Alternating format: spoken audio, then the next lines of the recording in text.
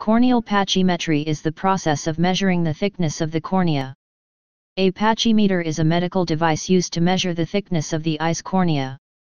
It is used to perform corneal pachymetry prior to refractive surgery, for keratoconus screening, LRI surgery, and is useful in screening for patients suspected of developing glaucoma, among other uses. Process. It can be done using either ultrasonic or optical methods.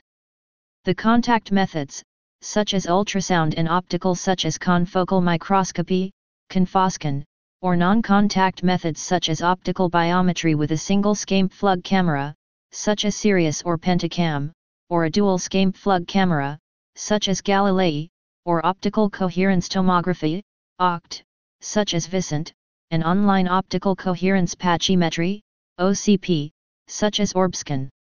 Corneal pachymetry is essential prior to a refractive surgery procedure for ensuring sufficient corneal thickness to prevent abnormal bulging of the cornea, a side effect known as ectasia. Pachymeters.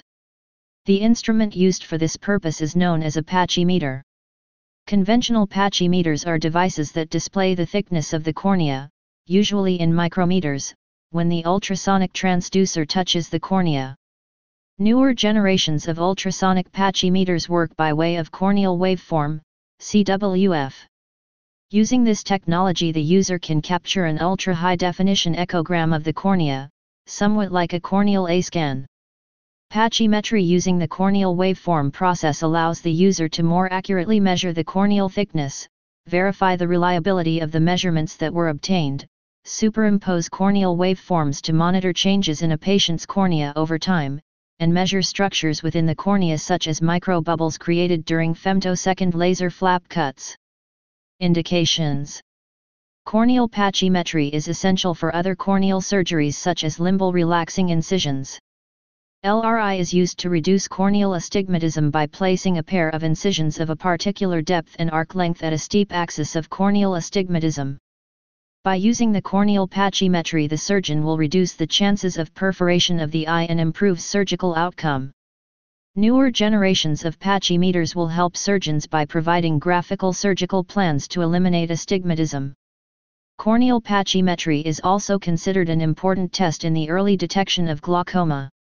In 2002, the 5-year report of the Ocular Hypertension Study, OHTS, was released.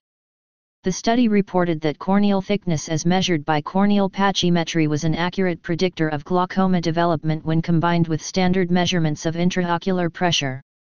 As a result of this study and others that followed, corneal pachymetry is now widely used by both glaucoma researchers and glaucoma specialists to better diagnose and detect early cases. Newer generation pachymeters have the ability to adjust the intraocular pressure that is measured according to the corneal thickness. Technology.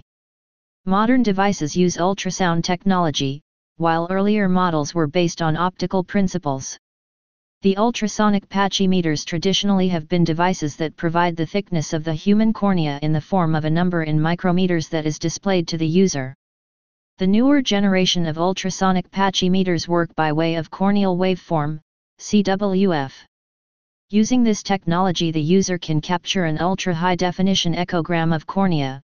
Think of it as a corneal A scan.